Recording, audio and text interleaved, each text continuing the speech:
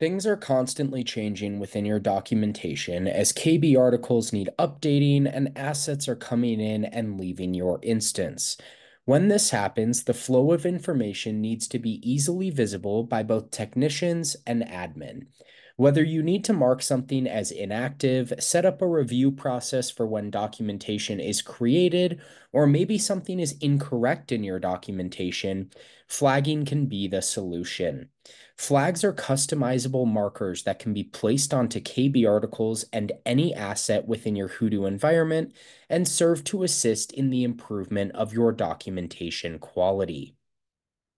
To get started, you will want to create some flag types. As I go into the admin section of Hudu, you will see one of the sections is flag types. As I click into this section, I can create different flag types that may be useful to allow my technicians to utilize while they are adding, updating, and deleting documentation. Here I have created flag types for when something is outdated, inactive, and incorrect items. I also have a flag type created for a review process that my technicians and I can use. Each flag corresponds to a different color, making it very easy to distinguish between them as well. Now let's dive into how a article or asset can be flagged. As I jump into a sample company and into the KB section, you can see that one of the columns in the table view is going to be flags. This is where having flags correspond to certain colors can be extremely useful.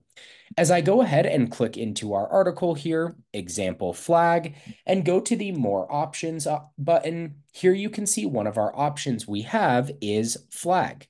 Once this is selected, it will give me all of my flag types and allow me to add a description for why I am flagging this article. Now, let's say that I'm a technician and have just finished writing this article and need approval from my supervisor before it is published. I can go ahead and add a flag type for needs review and write a brief description and save it as a draft. So let's just say needs review before publish. Now we'll go ahead and flag this article, and you'll see that here we see our flag for needs review before publish. So now that the technician's job is finished, let's talk about the admin side of things. Jumping back into the admin section of Hudu, we can now click into the flag review section.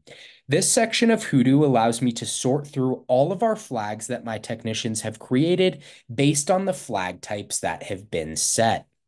If I filter the flags and only look at the items that have been flagged for needs review, here I can see that article that we just flagged, example flag, here in this section, and we can see the description that we labeled it, needs review before publish. Once I review the article, which I can go into from this flag section, I can simply remove the flag from this section and publish it as needed. Now, again, this is just one of many ways that you can utilize flagging in Hudu. As your documentation is getting added and changed, you want to make sure that everyone is on the same page and that your processes for making these changes are easily adaptable for your company. Next time you are thinking, I wish there was an easy way to bridge the gap in communication between technicians and admins, consider setting up some flags.